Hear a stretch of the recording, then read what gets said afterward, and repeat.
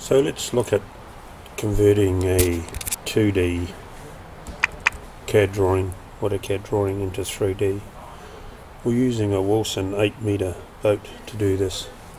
So I've copied and pasted the lines plan plus another lines in from an original drawing, and I've started to draw a grid.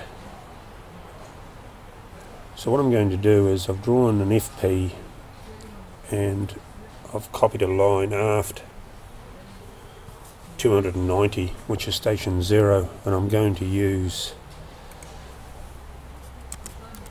Array Classic to put the rest of the grid in.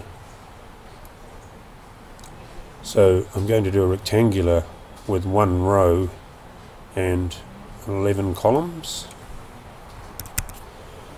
and the column offset is 660. So I need to select the objects. So the objects I want to array is this object, enter, and I'm going to array it at 180, which is going to make it go aft. So I'll look at a preview. That looks pretty good. So it's 0, 1, 2, 3, 4, 5, 6, 7, 8, 9, 10. Got 10 stations. I need one more. Just got escape, and in here I'll put 12. Do a preview. Good, that's 11. Hit escape and hit OK. So that's put our grid in.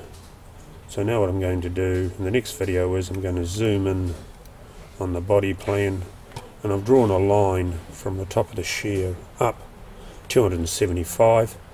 This makes an allowance for having the bulkheads built into the boat so we can clear the ground, and then I've drawn a line going across 2 meters 600. That should be wide enough for a base to extend legs down from each frame.